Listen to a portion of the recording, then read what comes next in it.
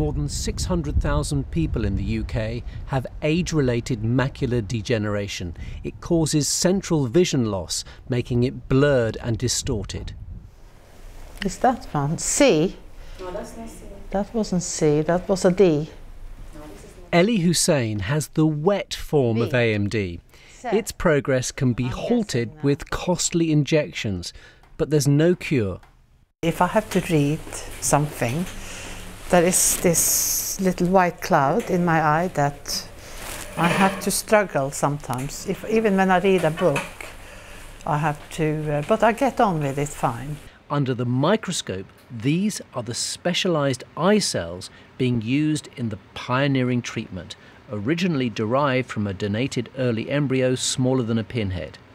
They were seeded onto a tiny patch like this and injected into the eye of an anonymous 60-year-old female patient who'd lost her sight because of AMD.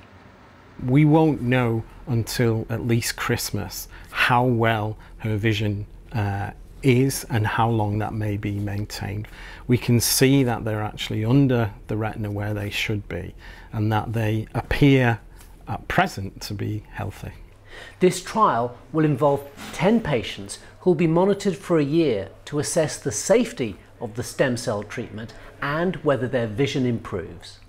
The scientists have spent more than a decade on this ambitious project, which, if successful, would help patients with both the wet and dry forms of AMD.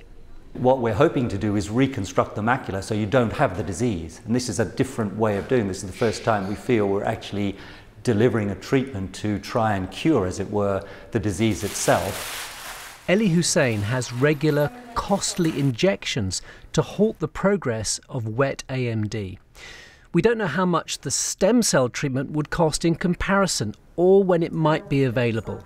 But if it works, it would be a stunning medical advance.